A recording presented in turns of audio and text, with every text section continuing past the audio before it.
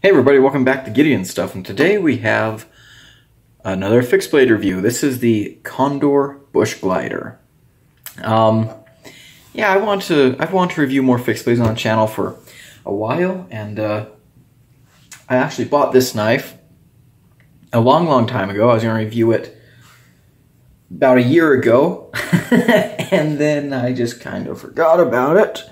And yeah, well, we're going to fix that today. So let's go ahead and start off with our measurements. Oh, I can't find my ruler, so time to grab the extras provided by Old Tonto Guy. Here we go. We have a blade length of just a little over 4 inches. Overall length, since we have the big boy ruler here, we can, about 9 inches, give or take. Yes, a little bit, a couple centimeters. Let's do some size comparisons. Let's go ahead and bring out the bug out and the PM2. Very good, very good. For fixed blades, let's go ahead and, since I have it here with me right now, here is the CJRB Hyperlight. And, as always, my beloved SRK. So, it's a good sized fixed blade. It's not huge, but it's also not small. What are we looking at in terms of materials? Well, like most of Condor stuff, we have a 1095 blade with this really heavy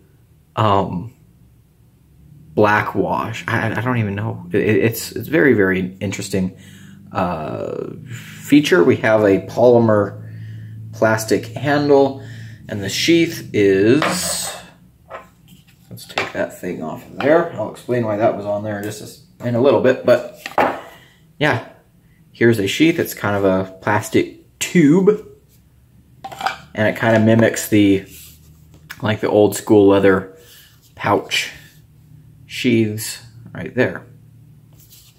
All right. Let's go do some cutting. Ladies and gentlemen, today we're taking a look at the Condor Bushglider. I think the only way we can appropriately do that is if we go into the bush.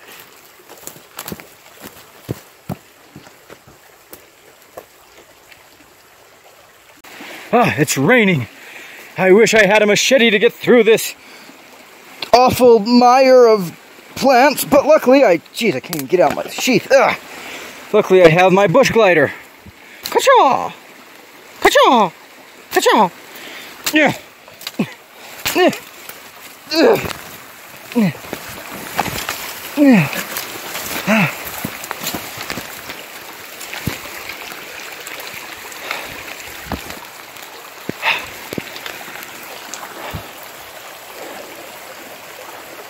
We found water. Ouch, ouch, ouch! Look at me in the back. Ouch! This way. Ugh. Great Scott, it's raining! Oh, look, there's the camera guy's pickup. Don't show that. We have to survive out here in the rain now. In the rainforest of New Mexico. Yeehaw. Well, if there's one thing that'll cut review cutting short, that's rain in the mountains. I'm hoping it lets up. There's a little bit of blue in the sky, but it's coming in pretty good over there. I don't know. What else do I have to do review cutting for? We're working on the Condor Bushglider, being an idiot when it started to rain really hard. I guess that's about all I need to do today. I've done a lot of review cutting today. A lot.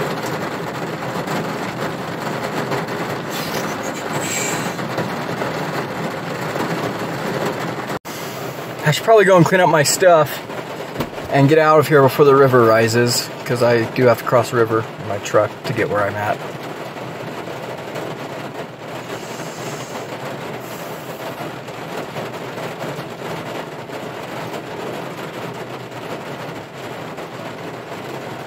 let's do some review cutting.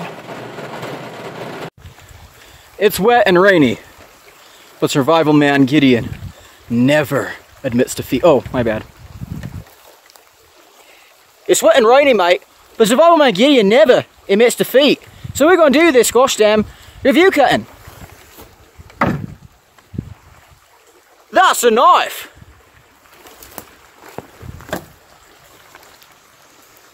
Okay, we're putting away survival man Gideon. We're putting away survival man Gideon for a little bit. And so, Condor Bushglider. I've had this knife for a while, and I haven't really done anything with it for a couple of reasons, but let's go ahead and do some stuff. I want to grab a piece of wood.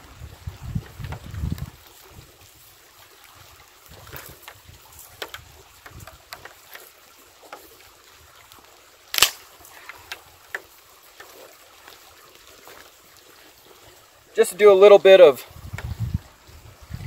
oh, that is hard cottonwood.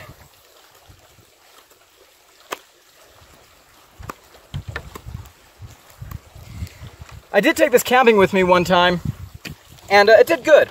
It does strike a fire steel. You have this area up here. We're not going to do that right now because it's raining. There'd really be no point in lighting anything on fire. So, ergonomics, really good. This knife, nice and fat, very neutral, feels great in my hand. You can definitely work on wood with this all day. The jimping up here is pretty aggressive for the handle, and so, you know, it can hurt your thumb a little bit. Not bad though, but if you do want to avoid that, wear gloves. Obviously. You didn't need me to tell you that. Okay, go ahead and do some cutting. This is a great knife to review in the rain, you know, with its carbon steel blade. But, oh, and wet cardboard. What a joy. Okay, well that didn't really tell us much. But, okay, yeah, that's going to have to be the end of review cutting for today. Get that out. Let's do some pushes. 1, 2, 3. Not real great, but also the rope is kind of slippery. But still, very thin blade and not really a good shape for crunching down on a rope. See how well I did the grind?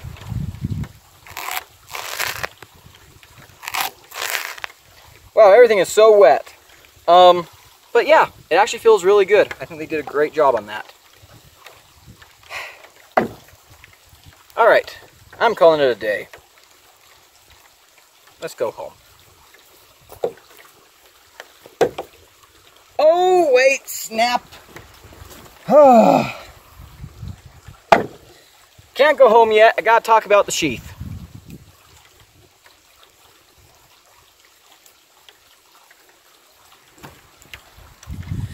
So it's kind of a traditional style sheath. It's plastic, and it has this super tiny loop. Obviously, you can put a dangler on this, you know, a bigger loop to go over your belt. None of my belts fit through this. The knife goes in all the way. I put it in backwards just now. The knife goes in all the way. It can be a pain to get out sometimes, but actually right now it's coming out really good. So I don't know what's there. When I was carrying this, I just put a carabiner on here and went with that. It is, you know, you can move this thing around for lefty carry. So yeah, not the biggest fan of the sheath. If a sheath is going to be like the kind of this pocket style, I prefer it to be leather. But anyways, let's pack up and get out of here. All right.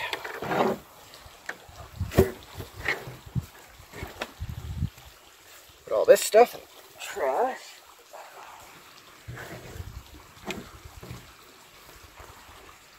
Don't litter, people,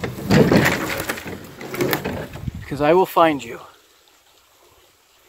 and I will kill you. Ugh.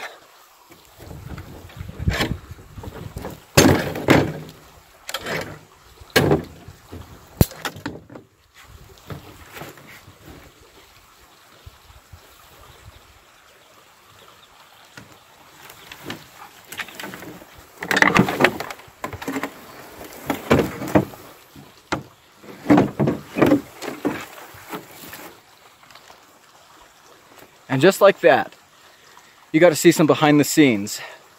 Don't you feel lucky? Privileged? Honored?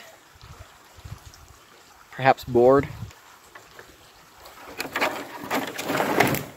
Ironically, as soon as I start to clean up, the rain starts to settle.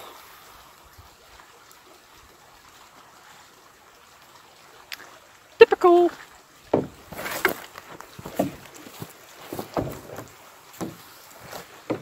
Alrighty folks, let's get into what I'm liking and not liking about the Condor Bushglider. First thing, I think the ergonomics are fantastic. You can see here that the handle is very, very thick. It has this swell here, and it goes all the way around the tang of the blade.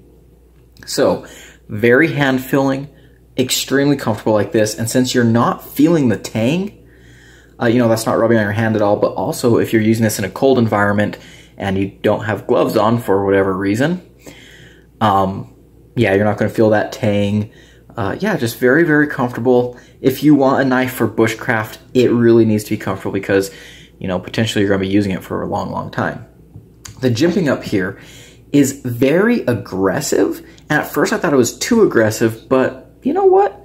It works. Like, you know, this handle here, you have this like diamond texture here, which you can feel and it feels good, but it's not exactly locked into your hand. When you put your thumb right in there, like it grabs you and this knife is locked in. So I really appreciate that. The jimping is also sharp enough that you can feel it with gloves. So really, really cool. You have an area back here, up here on top of the clip point. Excuse me, there's a little bit of rust there. Oops. You can strike a fire steel here because it's a 90-degree edge, and that's really, really nice. It bothers me to no end when I'm watching a movie or something and I see someone striking a fire steel with their blade. Like, no, you idiot. So here they give you this. You could also use this area back here for scraping a fire steel. I'm not sure exactly what this is, but I guess you could use it just for scraping tasks or things like that. Maybe it's a attitude adjuster, you know, pop someone in the head with that. I don't know. We'll see. The blade itself is really, really good. 1095 is a great outdoor use steel. You have this very kind of apocalyptic coating or just finish on the blade.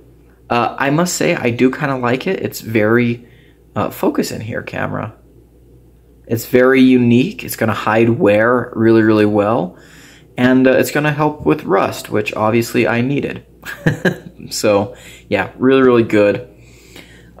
Great size. The knife is an excellent size if you're going to have it for, you know, bushcrafting stuff. You have enough blade to make some powerful cuts, but it's also small enough to manage for some, you know, more fine-duty tasks. So that's really, really good. All in all, just a very well-designed fixed blade, very well thought out, as you might expect from Condor, and it's definitely going to perform the way you want it to out in the field. So that's good. Okay, let's talk about what I don't like. And there's really nothing about the knife itself that I don't like, but I don't like the sheath at all. Let's start with this little thing here. This is a dangler, right? And so that's why I had this carabiner on here, because, you know, I'm a grown-up and I wear actual sized belts, so you can't fit a belt through there. And in a lot of ways, you know, maybe they don't want you to, you know, dangle this a little bit, get it lower on your side so it's not, you know, the knife isn't poking you in the hip. So that's why I put this carabiner on here and I dangle it like that. I could have worked out something a little bit better, probably, but I gotta be honest, I am not the hugest fan of danglers without a thigh tie on a knife. Because for me, if I've got a dangler on there, it just like flaps around. You have this tube on here, and it just, I wasn't really a big fan of dangling this around, just letting it slap everywhere. When I do use a dangler, I like to have a leather sheath, and I like to have a leg strap that I can tie around my thigh to keep the knife from bouncing around. But that's just me. Other than that, also, I don't mind pouch style sheaths. In fact, I think they're really, really good for a lot of things. They keep, you know, if you're walking through the brush, you know, it keeps things from banging on your knife and pulling it out. But this one was just hard to, like a little bit hard to get out of there. They have like this little grip pad here. I wish it stuck up a little bit more so you could like push on there better. But yeah, just, I wasn't a really big fan of the sheath. You can turn this around so you can, you know, carry it lefty, but just wasn't the biggest fan of that sheath at all. But other than that, the knife itself is very, very good. So let's go ahead and let's get into my final conclusions. I know, short review, right? Don't you guys love it when I review fixed blades? Except, I guess, the Hyperlight. That was a very, very long review. But that's not today. Or it might be, because I'm wasting time right now. So let's just hurry up and get to the point, Gideon. So these knives go for about 40 to 50 bucks, depending on where you get them from. Big noisy trailer just drove by. I think that's a good price. I think that's completely fair. And I think you're getting a lot of knife for your money. This knife is well made, and yeah, as a budget bushcraft fixed blade, I think it'll do really, really well. What do I think of it? Personally, there's a reason it took me a year to review this. And that's because it's just really not my type of outdoor knife. I want to take this camping with me, take it to the woods, go hunting, you know, all these different things with it. But I found it hard to do all that because this just isn't my type of knife, in the type of way that I use a knife when I'm outdoors. Let's bring out Old Faithful. The Cold Steel SRK. This has been my favorite fixed blade, and this has been kind of the perfect fixed blade for me and my outdoor use. Because it's a great size to where I can baton with it, I can chop with it. I mean, it's not the best chopper just because of the blade shape, but I have done it, as you guys know from past videos. And I can also do a little bit of finer duty work. And it just works really, really well for me. I mean, it's not an amazing skinner or things like that, but, you know, I've got other knives to do that. Yeah, sometimes I really wish that I never bought the SRK because it makes it very, very hard for me to carry and review anything else, especially like this. Like, this is not an EDC fixed blade. So, like, the Hyperlight, I carried it as an outdoors knife, didn't really like it. Carried it as a EDC fixed blade, liked it a lot more.